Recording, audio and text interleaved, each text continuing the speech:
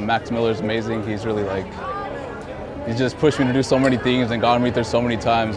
He talks about stuff that a lot of people can identify with, life, love, all kinds of stuff. Either that or, even when he's just rapping to just rap. It's a lot of stuff people can identify with and come together.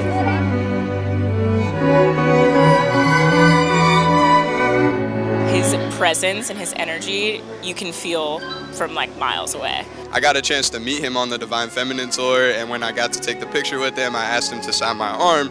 And after the show, I went and got his signature autograph tattooed on my arm. But he's always been someone who's been really relatable for me, and I've always kind of found his music as something that I could relate to, and it kind of just helped me think through things and really just kind of helped me through some tough times. And just to watch that evolution in a kid who could drop mixtapes out of his bedroom, from his hometown and blow up in that kind of way, and just share that kind of experience with my friends and be like, we can do this too. That was just a really fun feeling to know it was possible.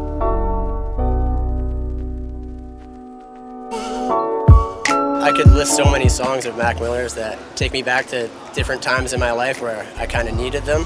That album entirely, Divine Feminine, it helped me through a lot of stuff at home, and it really did change my life, and I'm forever grateful for that.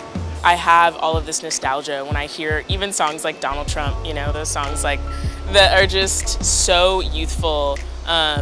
They remind me of being in high school and not really knowing what partying was and wanting to be able to do that, but also wanting to have really human, authentic experiences. And he really seemed to capture that even as a kid.